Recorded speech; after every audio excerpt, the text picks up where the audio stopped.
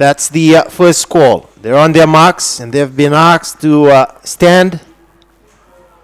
And usually when this happens, it comes down to starting equipment, issues with the starting equipment, or there's an indication from one of the runners that he's not comfortable with his starting equipment, the starting block, or just his position. So the runners have every right to wave before the gun goes off, so they can ask to be stand, and it could have been that. But they've ready for the reset. The first call, on your marks. They're on their marks.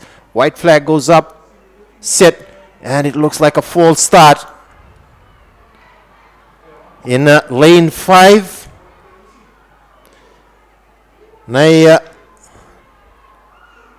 Naikavaki High, Filimonido.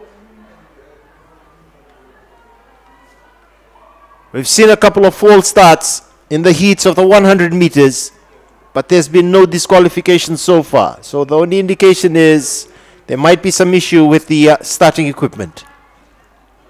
So nobody removed from the lineup after the false start in the 5th heat. Intermediate boys, 100 meters. White flag goes up, set, and they're off, and it's a powerful start coming from Viliame. Ngauni Vinaka of A.D. Patel College, but on the far end, QVS, Nathan Steven, making his move at the halfway mark. 10 minutes to go. Comfortable win for QVS in the final heat of the intermediate boys 100 meters.